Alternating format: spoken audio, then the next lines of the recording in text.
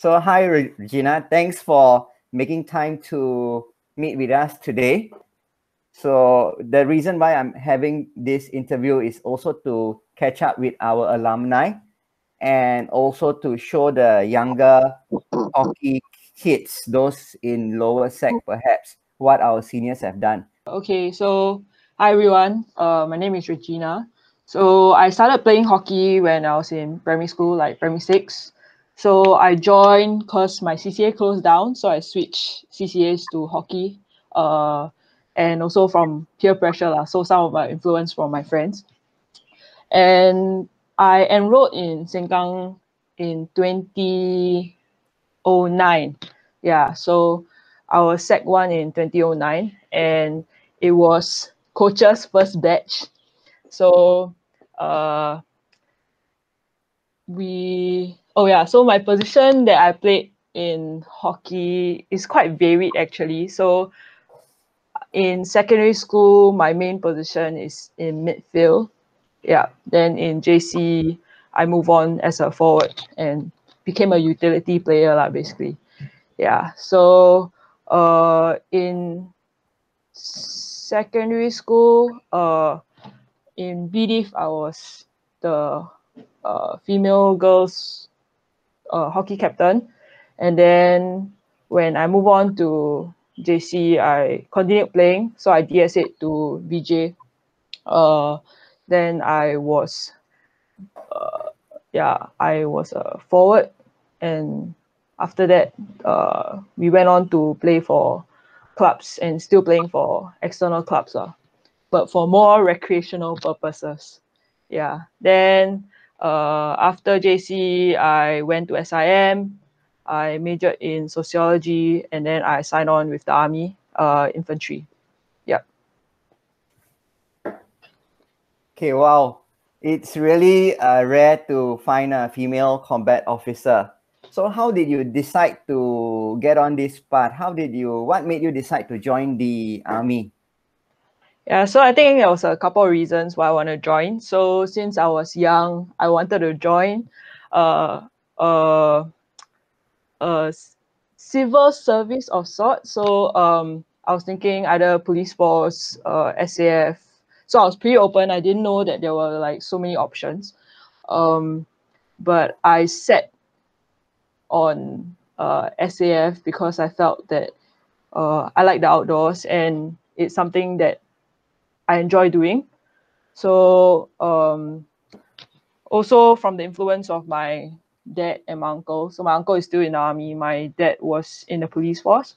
So I've seen some of the ceremonies that they've been through and what their job actually entails. So I like the concept of the job satisfaction that provides for them. Yeah. So for training related, yeah, I mean there are definitely a lot of ups and downs. Mostly physically strenuous activities, but you learn that your limit is not your limit because you never ever push yourself to the limit, but because of other people yelling at you and uh, to push yourself even further, I think that is definitely something that I gained quite a bit. Yeah. So looking back at my OCS experience, I felt that as I mentioned, like your limit is never the maximum that you can push to. And when you think you cannot, there's definitely a way to do it. That's why we have the guidance of our coaches, our instructors, and for me, in my case in OCS, my commanders So through their years of experience and how they know us throughout the course, they're better able to assess if we're able to push on and so on. So I think very important is to trust in the process and trust in your instructors in guiding you. Yeah. Wow, that's very inspiring. Did playing sports in secondary school and playing hockey in Sengkang with the guidance of the coaches and the teachers and all, did that help you go through the difficult times in OCS. I understand also there were some candidates that dropped out, including men, but you persevered till the end. So how much of that can you attribute to playing hockey in Sengkang? One thing's for sure, like our teachers are very dedicated. So throughout my whole experience being in Sengkang, being an athlete and going out for competitions, my teachers always put aside their time to stay back with us, to help us, especially those that went out for competition, to make up for any missed lessons that they missed, or to just provide them extra help lah. So that was one thing that I was very grateful for, which helped me to excel in my grades as well. Secondly is to juggle between your studies and the sports itself.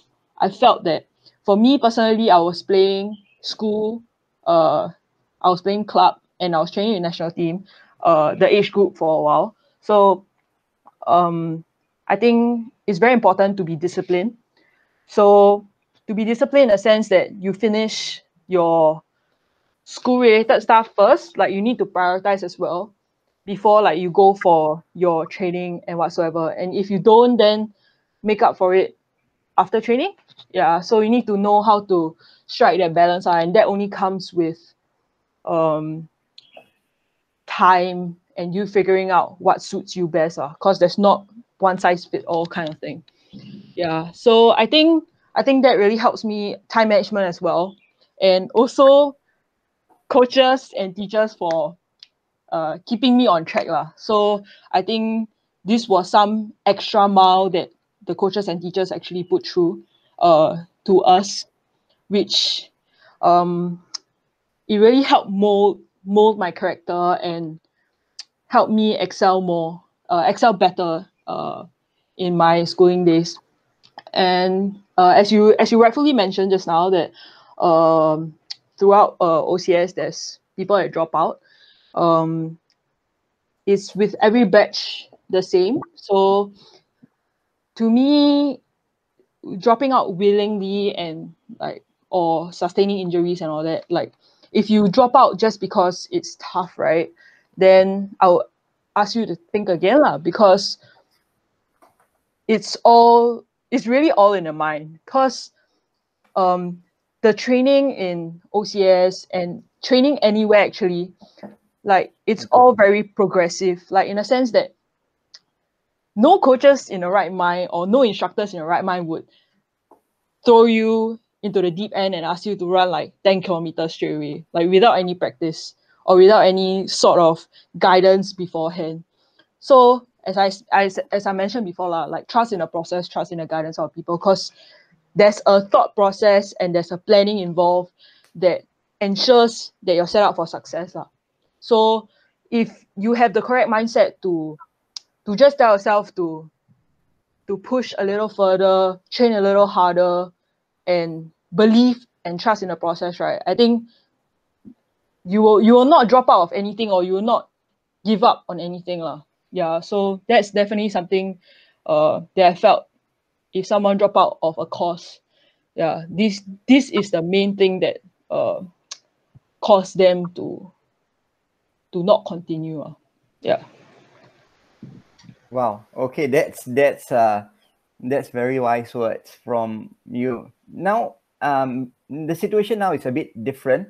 We are doing a lot of our training online now.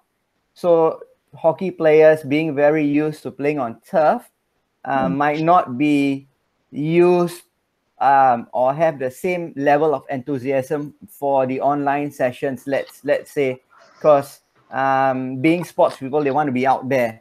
So I think, what words of encouragement can you give to the students and the hockey players who are doing their coaching sessions online now?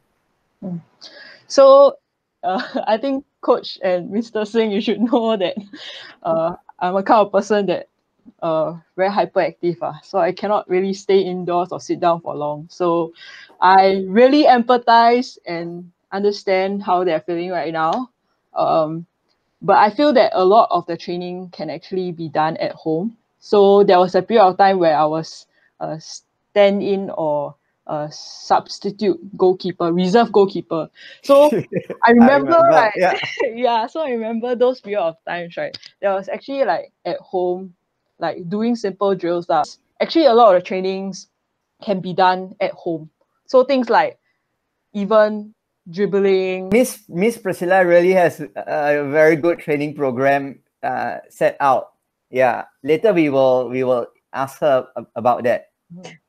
Yeah, so yeah, actually there's a lot of training that can be done at home lah. And having not being not being able to go out is not an excuse to slack on training. But yeah, I think it's a very good way to have fun at home as well.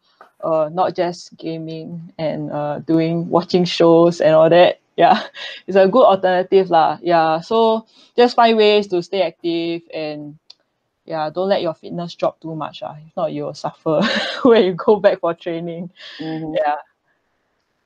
Okay, let me ask Miss Priscilla some questions now. Hi, Pris, how are you? I'm good. I have been working very hard, even though training has stopped for 2 months. I'm quite prepared. So all the drills that I've done, like you mentioned, can be done at home. And I have in mind about the safety because I don't want the kids to be smashing stuff in the house, and also not all of us have the luxury of having a very big area in the house. So most of them kind of like do in a very small confined area in the room. And I can see online that there's actually not very much space to move around. So most of my drills are actually being contained around about 2 by 2 meter kind of space.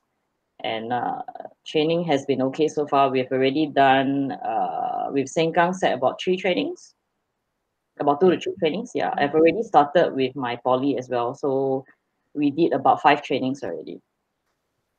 Yeah. So like how important do you think these trainings are during this time? So I've explained to the players that because I asked them, their homework was to think about what are the skills that they are actually lacking. So most have said individual dribbling skills, which right now at home, I think that's the best time for them to practice. And so I've emphasized on the technical part at this point of time. I mean, hitting all we cannot do. So we're going to focus a little bit more on the technical skill on individual dribbling. Okay, so thanks, Brice. I have observed the sessions. I think they are going quite well, and I hope that they will carry on. So right now, I'm going to end this interview with Regina and you. So Regina, once again, thank you for your time with coming here and spending time. And I think like deep down, if every player were like you, right, will be like unbeatable. Because I still have memories of you. Even when you are at the bench, you will always hold the side railings and say, "I want to go in. I want to go in. I want to go in. Put me in. When will coach put me in?" I remember those words. So that's your like the typical type of gung ho attitude that you've had, and I hope that, and I think that attitude has carried you when times were difficult in the army, or even when you might face future difficulties and in the course of your work lah. But I think your character is quite shining and quite strong, and whatever that comes your way, I'm pretty sure you will overcome it just by being Regina. Oh, you're gonna make me cry. No, just kidding. So yeah, so thanks for everybody for attending this session, especially Regina and Miss Priscilla. We will end here. Thank you. Thank you. All right.